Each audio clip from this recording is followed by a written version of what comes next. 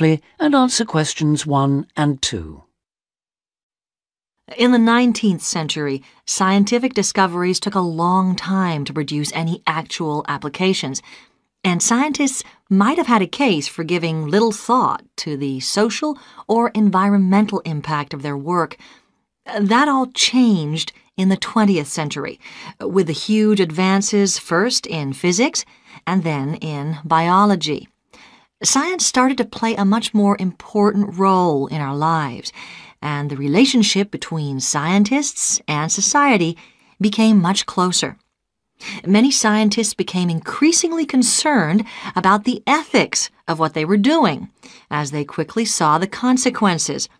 The benefits, such as vastly improved crop yields and the eradication of diseases like bubonic plague, but also terrible damage in the form of pollution and chemical weapons. Yes, but some scientists still claim even today that their only duty is to make public the findings of their research. They need to do that, of course, but I think the key points are that they ought to stop making any distinction between pure science and applied science, because in practical terms it no longer exists. And also they must accept full responsibility for the consequences of their work. Now listen and answer questions 3 to 10. Let's explore that last point a little further. How can scientists put that responsibility into practice? By educating the public, particularly through the media and at the workplace. Another thing they must do is advise on what might one day go wrong as a result of what they're coming up with now. That seems essential. And just as importantly, if and when things do go wrong, they need to sort them out, especially where the fault lies with the original research. How do you feel about the international role of scientists, given that their work crosses frontiers so readily? I think it gives them, or at least should give them, a global view. In this respect, some of them are better placed than many politicians to see how new discoveries are likely to affect particular parts of the world. But will the politicians listen? Probably not. But I'm not suggesting getting involved with politics or politicians. Much better to raise the public's awareness of scientific issues so they can put the pressure on at election time. There's a problem here, though, isn't there, with the way the public sees scientists. They're all either mad or bad. That's something they need to work on, definitely. To regain public trust, they'll have to show they're accountable, and that science is about improving people's lives. That may not be so easy. What do you think are the areas in science that really worry people these days? Science in agriculture, above all. There's been all this media hysteria about Frankenstein foods, but there is a genuine issue here. Whether adding specific genes to plants is a valid way of increasing food production, or whether it risks the appearance of new diseases, of superweeds and pests. Which links it to another controversy, using chemicals to control pests. And that's something else that was at first thought to be harmless, but we now know that the careless spraying of crops has led to all kinds of health problems for people. Plus a devastating loss of biodiversity, with huge numbers of insects, birds and mammals simply disappearing from the countryside, fish dying in poisoned rivers and so on. And of course, if we're talking about death on a massive scale, then we have to mention the role of science in enabling the military to wage chemical and biological and nuclear warfare, which has destroyed life in so many parts of the world. Okay, I think we've identified some major topics there. There's something I'd like to add, if I may. Sure, it's important for scientists and future scientists to talk about major issues like these, but we might also want to look at what we can do or not do in our everyday lives, particularly as many of us will be earning more money than we actually need for basic necessities. I'm thinking here of things like burning fossil fuels by driving everywhere. What do you think? Well, something that scientists seem to do rather too often is take planes to distant places, which is highly damaging environmentally. For instance, to attend conferences on subjects like the disappearing ozone layer. When nowadays they could probably stay at work and use a video conferencing link anyway. Which may in fact be an example of how progress in computer science can impact positively on the environment. But going back to harmful things, what else can be done? Again, on the air transport theme, there are the huge distances a lot of consumer goods travel before they actually reach the shops in this country. This seems another extreme waste of energy, especially if much of what is being produced and carried is packaging. Perhaps it's worth shopping for more locally produced items.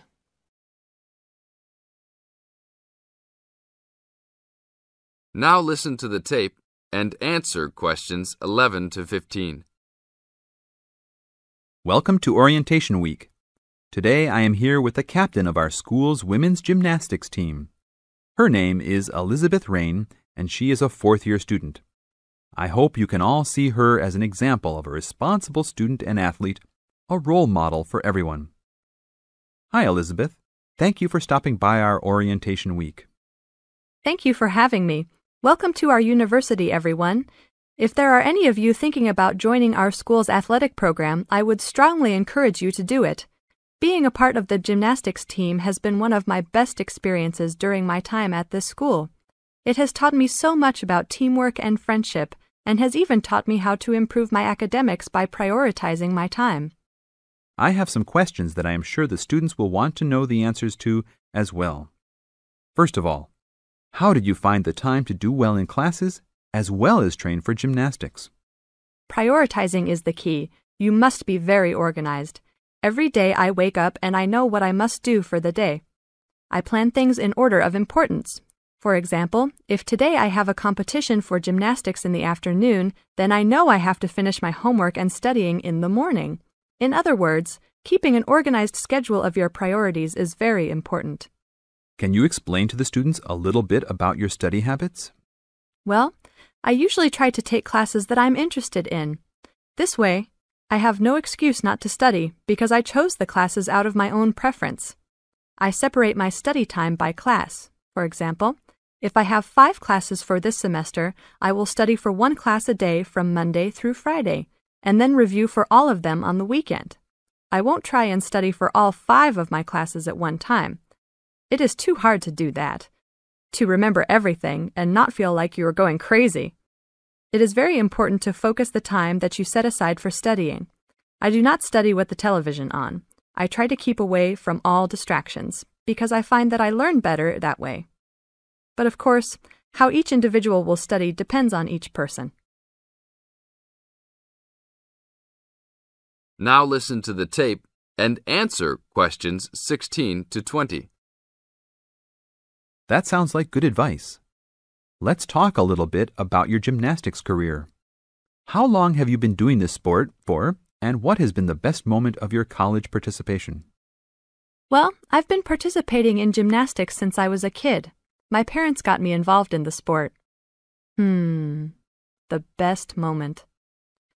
I would have to say that there is not one single instance that stands out in my mind as the best moment, but more of a whole experience. My first year in university was definitely one of the best years of my life. I met my best friends that year and really learned to grow up and be independent. Our team went to the national championships that year, and it was an incredible experience, so I would count the whole year as my best experience in college. How about the worst moment? It is true everyone goes through bad experiences. My worst experience would have to be the fall of last year when I broke my wrist.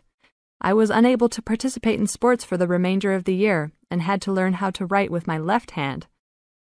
I guess when I look back at it, though, even though I wouldn't wish this to happen to anyone, this experience definitely made me stronger as a person. It taught me to look at life with a new perspective and to really value the friends and family that are important and close to me. Thanks for your time, Elizabeth. Do you have anything else you want to tell the new students? Just have a good time. Don't stress out too much, but be responsible for your actions. Work hard and play hard. That's my motto for life. Now listen to the tape and answer the questions. Thanks for joining us today, Mike. How did Baja California become consideration for a condor release? Our recovery plan for California condors requires us to re-establish the birds in as much as their former range as possible. Baja, being the southernmost recent range for the California condor, works well in that they were only recently lost from the area, mid-1930s. and considerable habitat still remains. It is very isolated with very few people in the area. The mountains are spectacular, ranging up to 10,000 feet, or 3,000 metres. Our selected release site is at nearly 8,000 feet, 2,400 metres. Mike, how many birds do you envision flying free in this area, Baja, in the future? We will be releasing 4 to 8 birds on a yearly basis and will reconsider the situation when we have 20 birds in the area. What age do the birds have to be before moving them? That's a good question. Typically, we move them at 8 months to 18 months old. Birds are ready to fledge, or leave, from the nest at 6 to 7 months of age. In our current release group in Baja, we have birds as old as 30 months. It will be interesting to see how they behave. I expect that they will want to range more than younger birds and make it challenging for us to keep up. Is there a maximum number of birds a certain area can support? Yes, it's called the carrying capacity for any area, for any species. In our case, our strategy to find that number is to saturate the environment to a level where we determine that the birds are showing difficulty either in finding food, behaviourally, or in survivorship. That level is greatly determined by the availability of food in the area and nesting possibilities.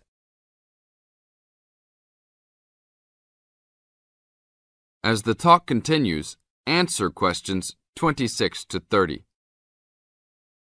What do you hope to accomplish with this release in the long run? I expect that well within 10 years the condors will be flying north and joining birds already released in Southern California.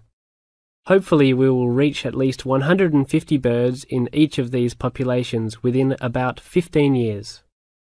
What would you say is the biggest contribution to the California Condor program's success? That would have to be the fact that we were able to breed the birds in captivity from the 27 birds we started with in 1987 to the 205 birds we have today. This is thanks to cooperation between the San Diego Wild Animal Park, the Los Angeles Zoo, and the World Center for Birds of Prey in Boise, Idaho. Are there any problems keeping track of and protecting your released animals outside of the US? Nope. We are using radio transmitters and will be using the new satellite and GPS transmitters as well. Which system is better? Using satellites. The advantages over radio telemetry are numerous. It makes it possible to keep up with the bird's flight without being led miles in a matter of minutes. It took the young condor only a week to migrate across the state, and with just radio telemetry, poor weather can keep a plane grounded, and not all roads are accessible to track them on ground. New technology will allow one to be able to track birds that are not accessible by plane. Also, it is a new way to gauge the effectiveness of reintroduction. How so? If a condor transmitter works properly, researchers will get a location every 10 days for about 2 years. Do you see an end in sight for the need to breed condors in captivity? Yes, that would be great. But it will take a while for us to establish the 2 wild populations and make sure that they are sustainable. Part of our recovery is to maintain a captive flock of 150 birds in various zoos around the country as a safety net for the future. You now have 30 seconds to read questions 31 to 36.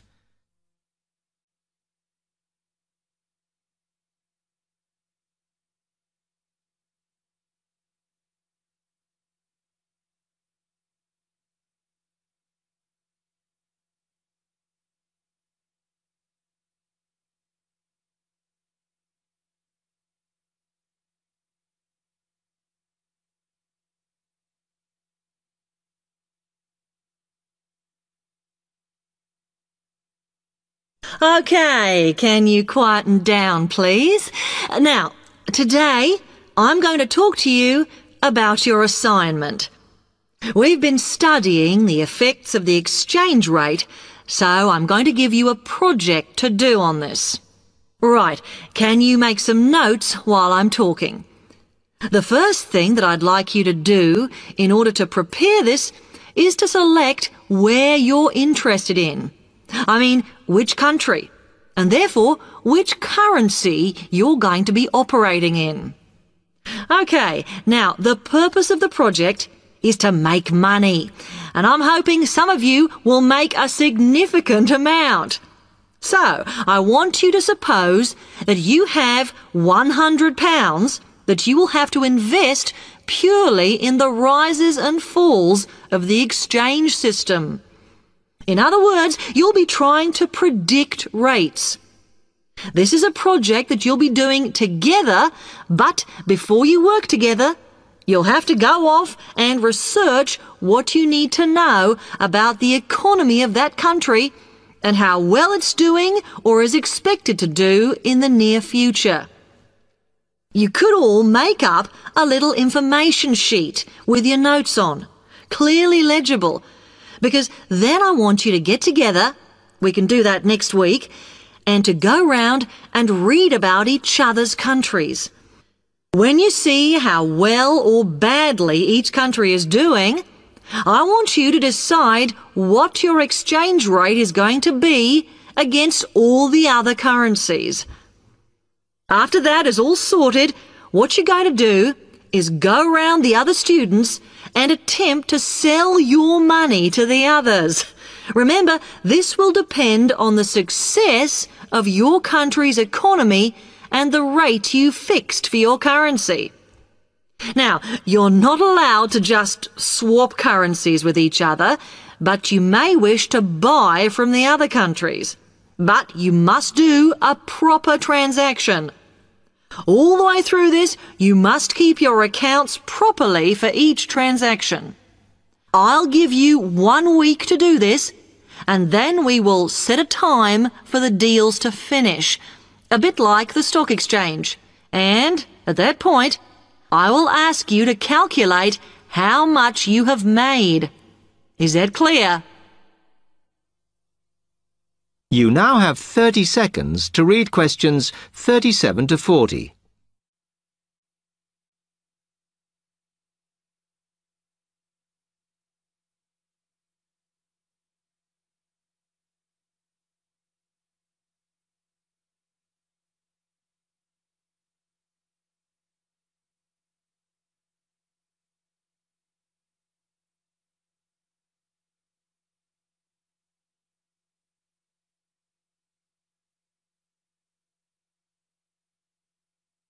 Okay, now before you begin that, there are a few things I want you to read up on to prepare. You need to look at the economies of the UK's main trading partners. I don't mean all of them, because that would be over 80, but just the 29 principal ones. There are summaries in the last 3 books on the book list I've given you. And so that you can practice applying the criteria on assessment I gave you, I'd then like you to focus just on one sector across all the countries. The most common one across every country is farming. But as much agricultural produce is for domestic consumption, I'd like you to look at manufacturing. Then I would like you to do a detailed investigation of one particular aspect. I was going to give you a choice, but I think as we've just started the course, it's better if we all look at the same thing and then we can discuss it in the seminars. So the thing I'd like you all to look at is fluctuations in import prices. Now, you need to do all that before you start the project, as it will help you assess the economies of the countries you'll be representing in the project. Don't worry, you've got plenty of time. Exam week is December the 8th. Then it's the holidays until January the 6th, so I don't need the project in till February the 5th. Is that okay? Now, any questions on this? Because it You now have half a minute to check your answers.